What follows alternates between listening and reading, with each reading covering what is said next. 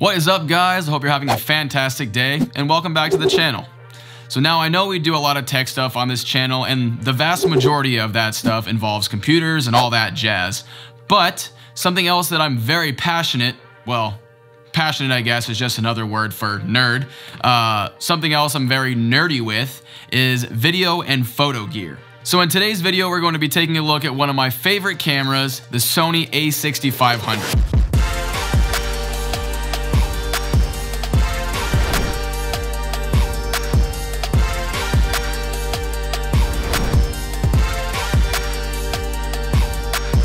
So I purchased this camera back in 2018 and it's been in my camera bag and being used as one of my workhorse cameras ever since. Now with the recent release of the new Sony A6600, prices for this amazing camera have seriously dropped, making it even more compelling of a choice for photographers and videographers on a limited budget. So let's go ahead and roll our intro and get right into the good and the not so great parts of this little camera.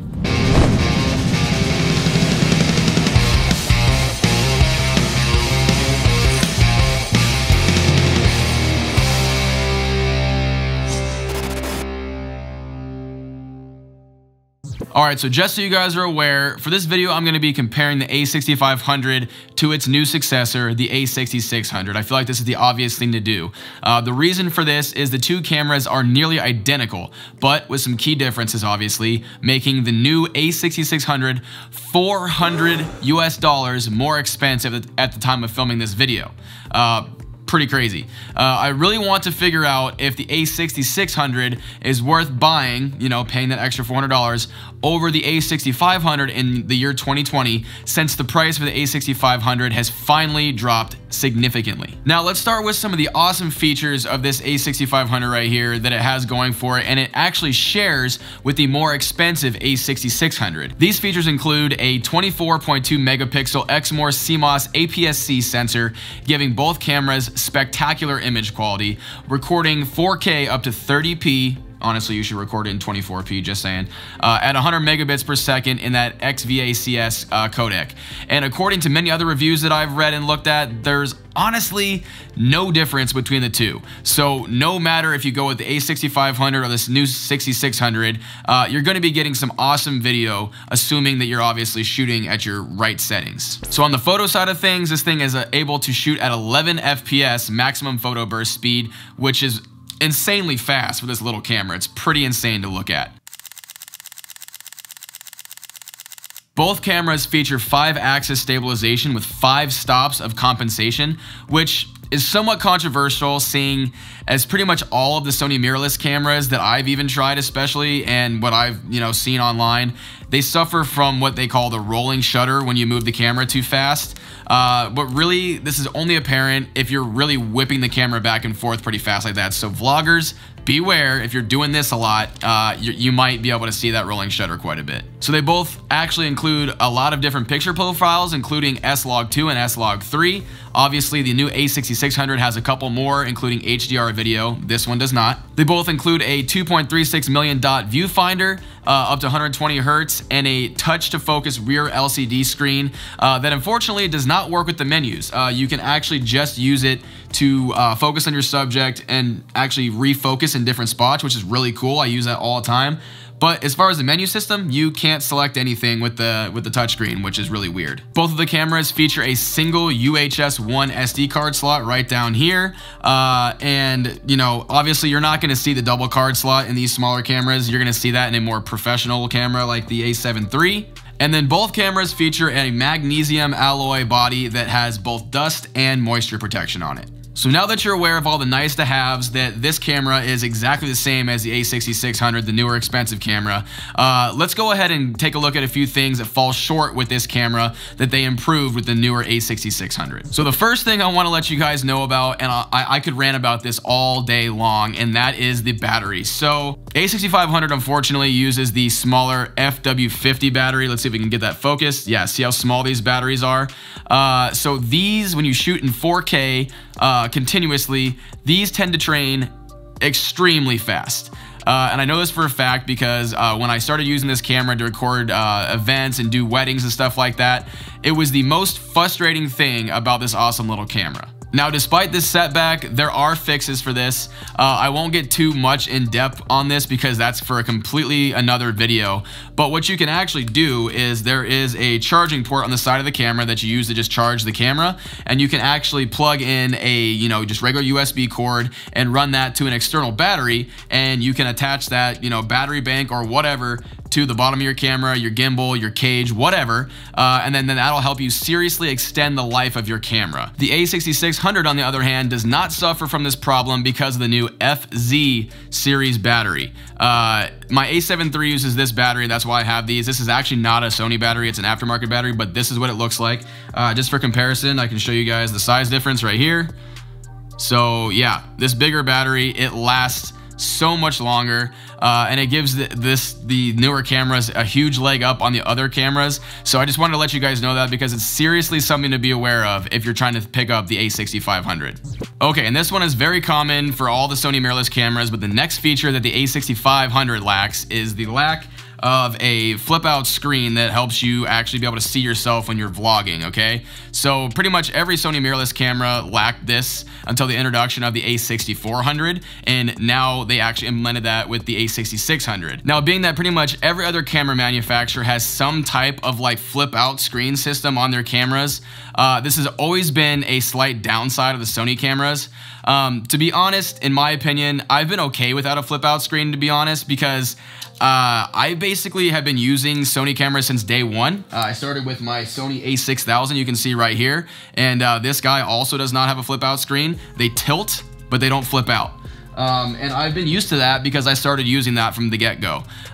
So I also believe that pretty much this is why when I do attach an external monitor to my cameras, like to this one or the A7 III that I'm recording on right now, I tend to look at it too much. And that's because from the very beginning, I never used a screen to look at, and I was never used to it. It's not a big thing for me because I got used to it, but if you're huge into vlogging and you don't want to spend the extra money on an external monitor solution, kind of like this right here, and attaching this to your camera or something like that, that could be a deal breaker for you. So now moving on to a feature with the A6500 that has always been super reliable, and that is the autofocus system. It is very fast, and like I mentioned before, it is so good that even without a flip out screen, I trust it enough to basically just put the camera in front of my face and I know that it's gonna focus. Like this A7 III, like right there, I'm not even looking at it and I know it's gonna focus because these cameras are so good at it. So now the A6600 has the newer technology that Sony put into their autofocus system that basically just makes what this camera right here has. It just makes it even better. And this is one of the key reasons that some people are buying the newer camera, other than the battery, of course, because the battery is probably the main thing because the battery life on this thing sucks.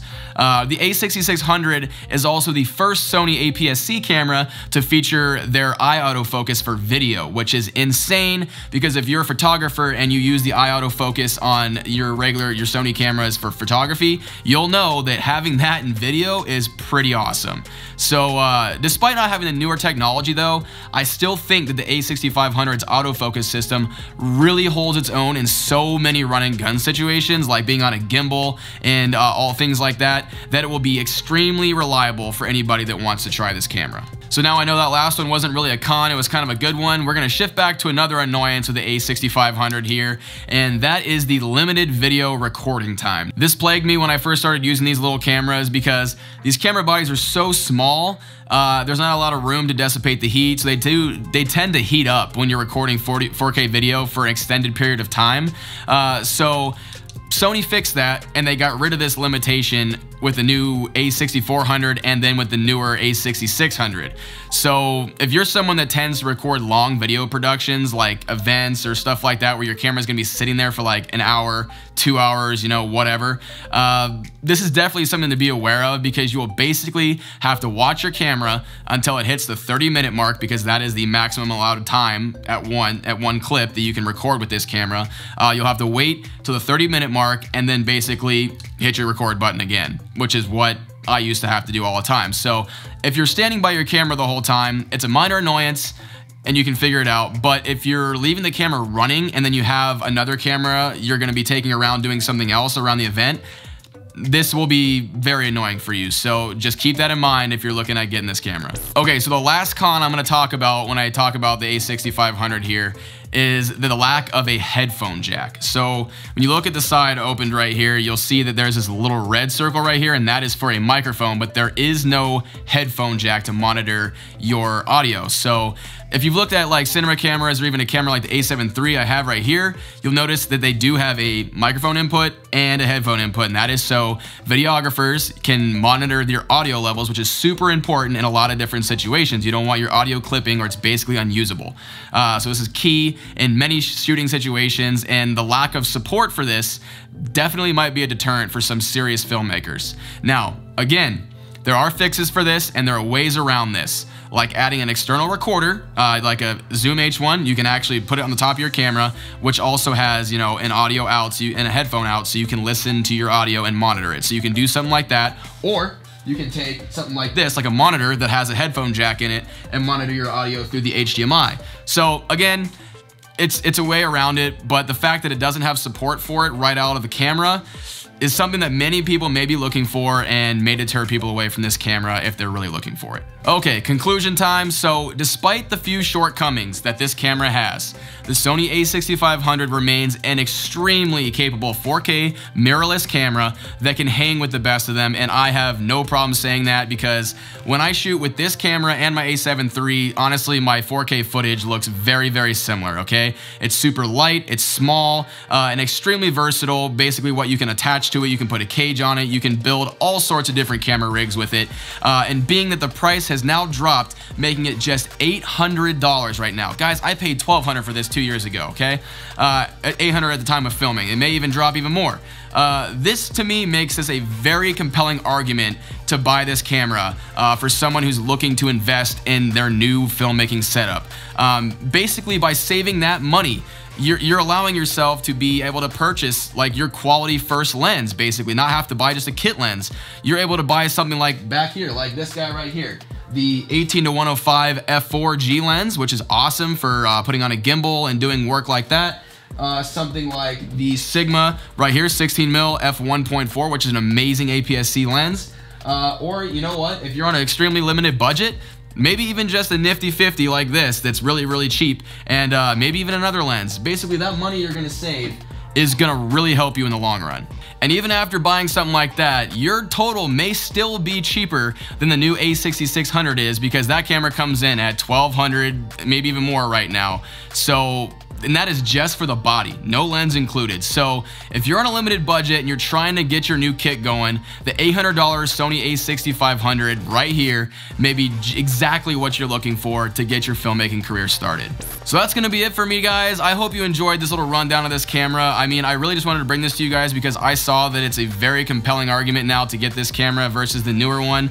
And if you enjoyed this video, make sure you guys smash that like button. I really appreciate you guys doing that. And if you have any questions, comments, or concerns about anything I said about this camera, or if you don't know about any of these things and you have a question, please leave in the comments below. I have no problem answering your questions, and I love to see that stuff. And if you really enjoy my content and you want to see more, please consider getting subscribed and smashing that notification button. That way you can be the first to know when I start a new stream or post a new video. I really am glad you guys decided to come hang out with me today, and I'll see you in the next one. Later.